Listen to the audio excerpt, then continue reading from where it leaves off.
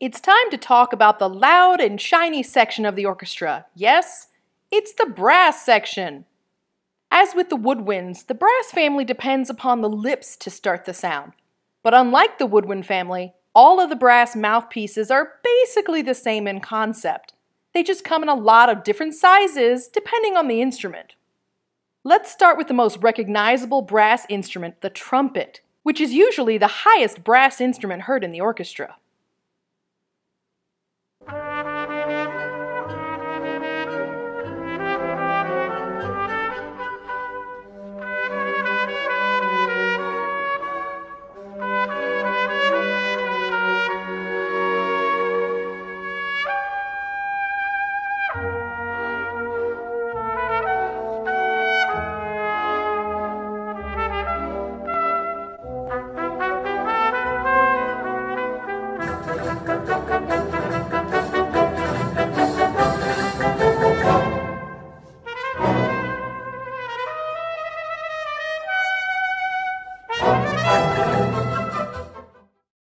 You can hear that the trumpet has a very bright and piercing timbre. It's very majestic. Quite often you'll hear the trumpets playing music that is regal or royal sounding.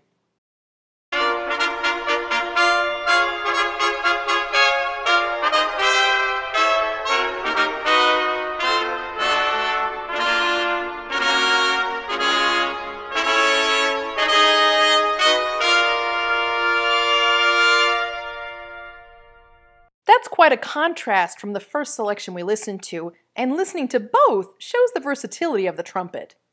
You may have noticed that the trumpet has only 3 valves.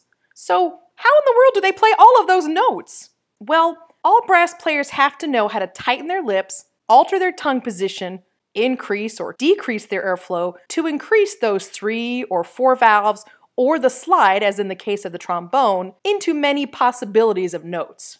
I think it's pretty awesome. Here's another question. Have you ever heard a trumpet that sounds like this?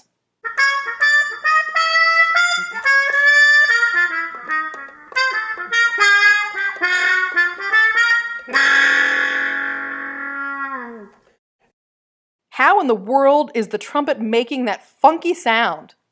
Well, the player is using special tongue effects and something called a mute, which is basically a plug you put in the bell of the trumpet. That's a major obstruction to the airflow, and it makes a huge difference in the sound. There are a lot of different types of mutes to get a lot of interesting sounds, and they're not just limited to trumpets. What if I told you that there's a brass instrument called a piccolo trumpet? What would you predict it looks and sounds like? Well, based on what we learned in the woodwind section, you have probably guessed that it's smaller than the trumpet and plays higher notes. And you would be correct. Let's listen to it and see how it compares.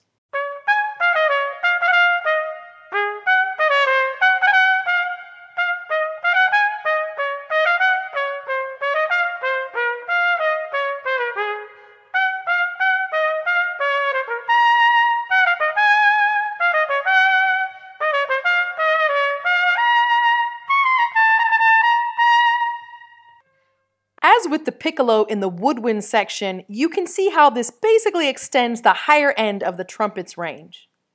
Now let's take a look at this picture. Can you tell what this is? You might think it's another kind of trumpet, but you would be wrong. What is it? It's a cornet. You might think this is a trumpet if you see it by itself, but when you put it up next to the trumpet, you can see it's more compact and has more twists and turns. What is less obvious is the shaping of the bore. The cornet has a conical bore, which means that it gets gradually larger from the mouthpiece to the bell. The trumpet has a cylindrical or straight bore, which means that it stays the same size until it reaches the bell. The result is a timbre that is more mellow than the trumpet.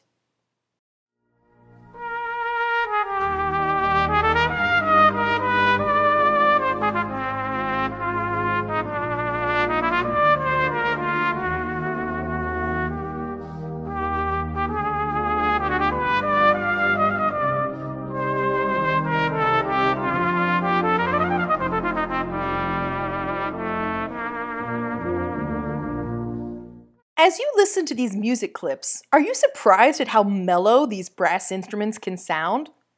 They can play very bright and loud and bombastic, like the fanfare we listened to, but they're also capable of very sweet, mellow tones. In fact, it's a measure of the skill of the performer that they can produce such mellow tones.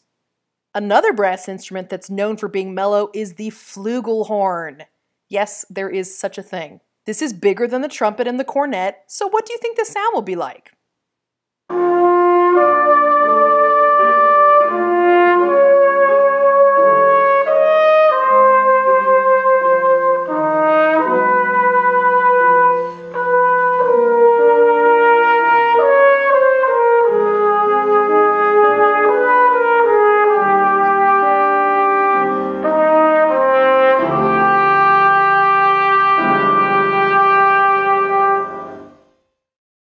Just beautiful. And as the instruments get larger, the low tones on the end start to get warmer and fuzzier. In fact, on its low end, the flugel horn sounds like another brass instrument that looks distinctly different from the ones we've looked at so far. This is the French horn.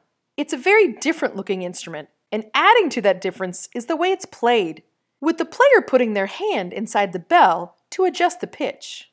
The French horn is often associated with hunting, since it was developed from a hunting horn. Let's listen to it.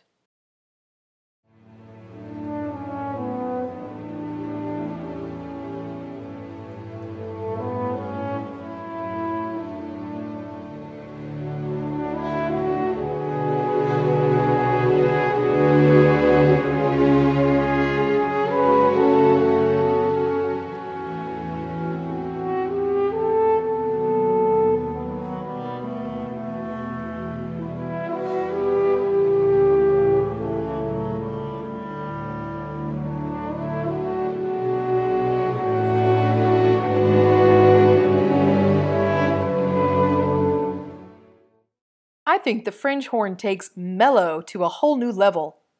It's a very difficult instrument to play in tune, but the hard work is totally worth it. Another low brass instrument that has a very distinctive look is the trombone. Do you notice something missing? Yes, it doesn't have any valves. Instead, it uses a slide. Let's listen to it.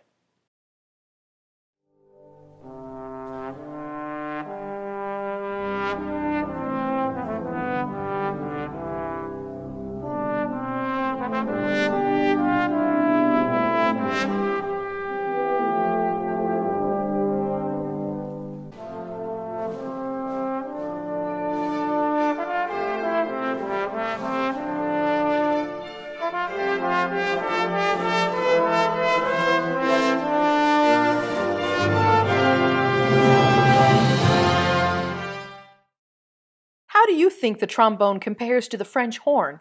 It definitely plays lower, and it has a bit more edge to it. From the trombone, we're going to change shape again and go to the baritone horn. You might look at it and guess that it's actually a tuba, which is an easy mistake to make. Take a look at the tuba, and you can see how everything is wider and bigger with the tuba. Let's listen to the baritone horn first, and then compare it to the tuba to see how these changes affect the sound.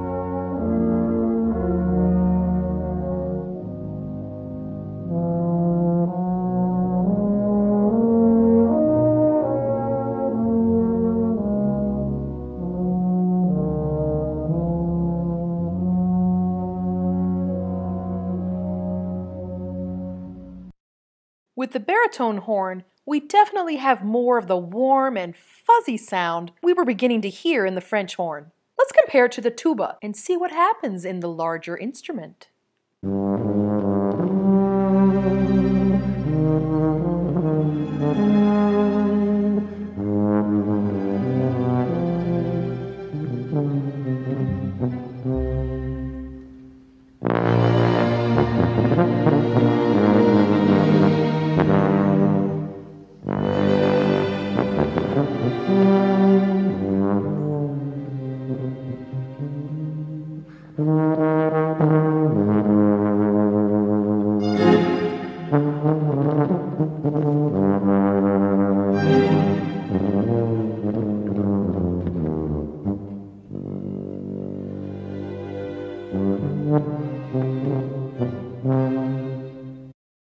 Wow, that takes low notes to a whole new level of lowness. It almost seems to growl on those low notes, and it loses just a bit of that mellow quality. I like these two examples because the baritone is actually showing off its higher range, even though it's actually a really low brass instrument. And then it's contrasted by the extremely low tuba. It's wonderful to hear them playing solo pieces, since you can hear how well they can sing a melody.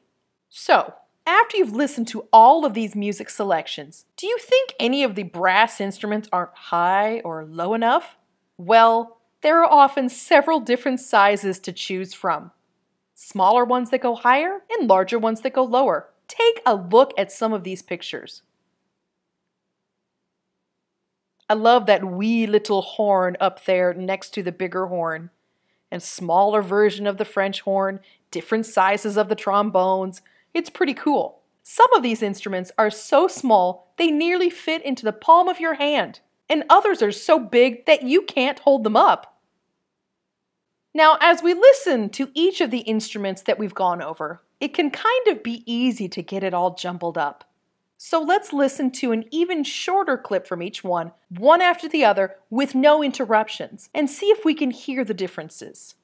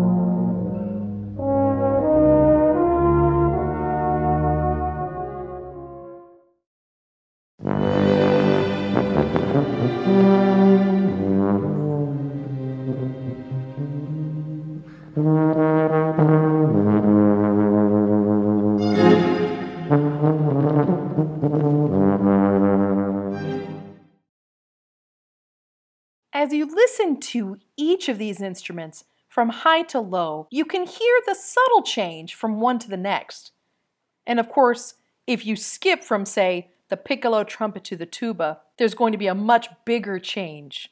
When you put all of these brass instruments together, you have a wide variety of sound possibilities, which means composers can get exactly the kind of sound that they want.